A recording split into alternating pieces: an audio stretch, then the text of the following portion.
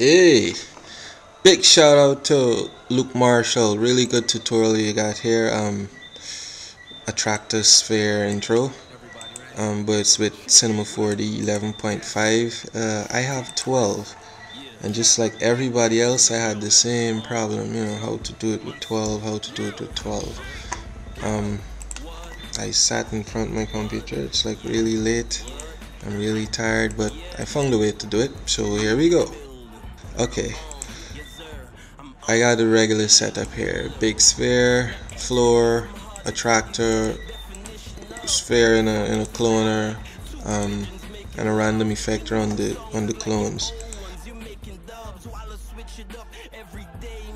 Um, just like Luke said, you put your rigid body or the dynamic body from 12 on it. Either one works. The only difference is the big sphere. You click on the dynamic tag and turn dynamic off.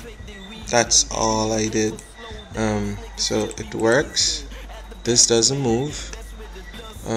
What else? Yeah, everything else is just standard, regular stuff. Let me see. Yeah, bunks and all that. Everything is as it should be. So it does work. Oh, and let me show you. Studio R12. Yeah. So yep, works. That's there. Okay, well, it's just the basic scene. Yeah. Yeah. This is not a tutorial on how to do this. Hope you know. Well, if you're interested, most likely you'll go and check out the tutorials. I recommend this right here. It's really good. But yeah, it can be done with 12. That's it, really.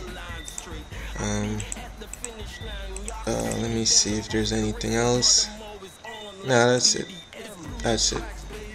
Just on the big sphere, click on the dynamic tag and turn dynamic off. Later.